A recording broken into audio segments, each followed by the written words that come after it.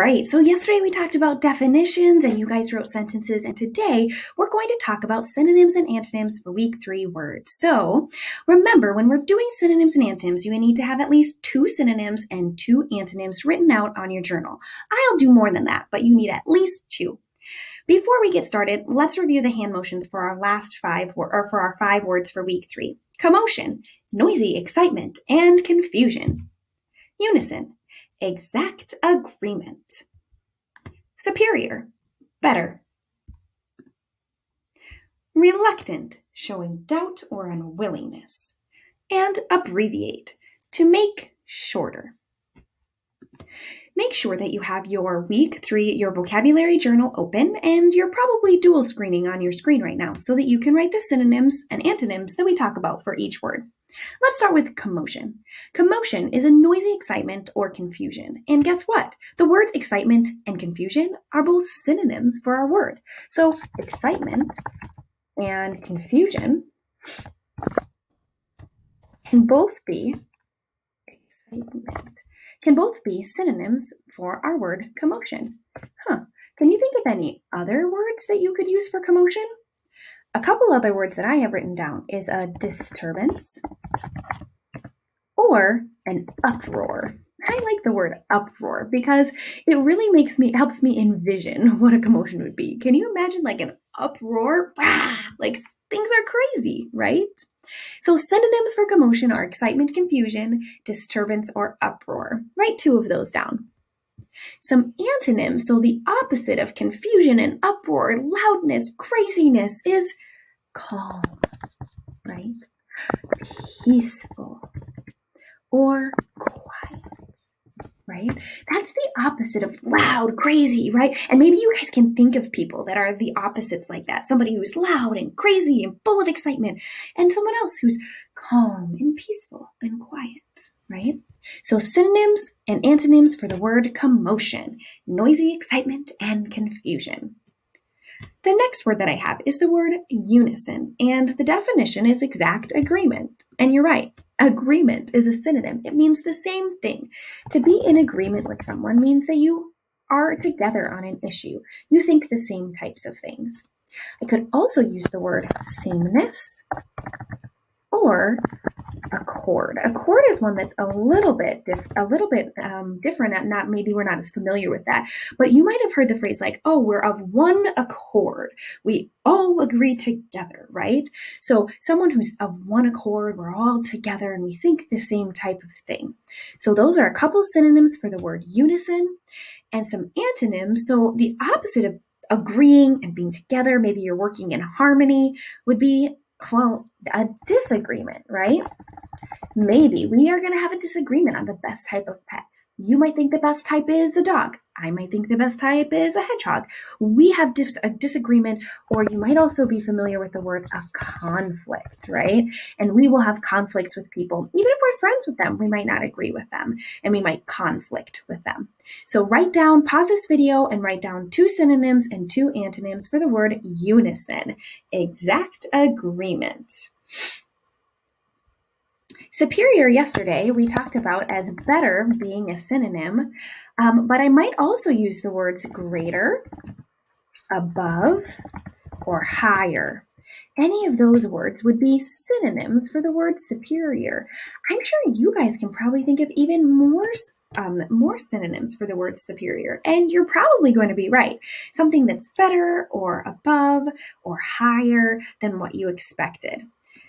Well, the opposite of doing better than what you thought would be, below, right? Below or lower. Or one of my favorite antonyms for that one would be inferior. That seems very strong, like, that was inferior. That was way below what I expected, and you're going to have to do it again, right? That was not the effort that I wanted. So those are 3 antonyms, below, lower, or inferior. Those are antonyms for the word superior. Pause this video and write 2 of each. Now that we have those synonyms, let's move on to the word reluctant. Reluctant means showing doubt or unwillingness. And to be reluctant about something would be something like afraid, uncertain, or unwilling. Notice I have a lot of prefixes there. That prefix un means not, so not certain or not willing, right? When I'm talking about something I'm not sure about, the prefix un, im, il, in, or are all going to be very good prefixes that make the opposite, right? So I'm reluctant. The opposite of being reluctant, or an antonym of reluctant, would be eager or enthusiastic. That should sound familiar. So eager is one of our vocab words from last try. Enthusiastic. I also have ready or willing. So if you're feeling the opposite of reluctant about the science fair, you might be eager, enthusiastic, super ready to get started, or willing. Choose two of those synonyms and antonyms to talk about that word reluctant, showing doubt or unwillingness. Our last word is the word abbreviate, and abbreviate means to make shorter, right? So just like the word shorter is in our definition, it can also mean a synonym because we know synonyms mean the same. So to shorten, condense, or to summarize. You'll probably be pretty familiar with the word shorten and summarize. We've done a lot with summarizing using somebody wanted but so then, right? We shorten down, we condense or make smaller our books while we're summarizing them. Condense, I always think of sweetened condensed milk. I don't know if you're familiar with it. It's amazing, super delicious. Don't eat, it's really sweet. But what they've done is they've taken milk, they've added sugar, and they've put it in one little can. And you might use sweetened condensed milk for desserts or to top something, or maybe you're gonna spread it on top of a sweet thing and it adds sugar. So I always think of sweetened condensed milk. And I think, oh, instead of the big thing of milk, I get a little can of sweet milk, right? So if you've never had sweetened condensed milk, look for it at the grocery store. It's delicious, but oh my gosh, it's so sweet. Definitely something you should add into a recipe and not eat raw. Although I will say I've eaten it raw before because I'm crazy about sugar. All right. So the opposite of abbreviate, so to shorten, is to elongate something, right? So I've got to extend, the word extend, expand, or lengthen.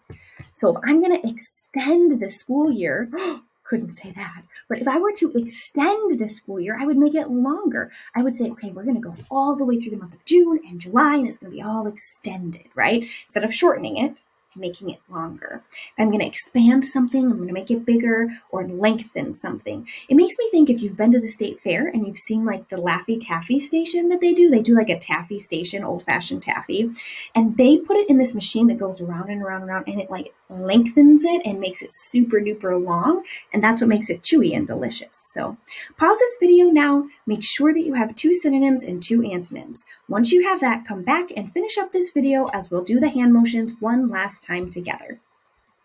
Now that you have all your synonyms and antonyms, stand up, move your shoulders, get ready to go. I'll say the word, we'll say the definition 3 times. Commotion, noisy excitement, and confusion. Noisy excitement and confusion.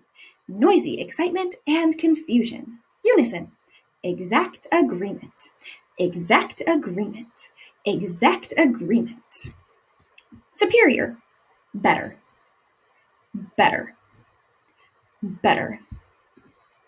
Reluctant, showing doubt or unwillingness, showing doubt or unwillingness, showing doubt or unwillingness.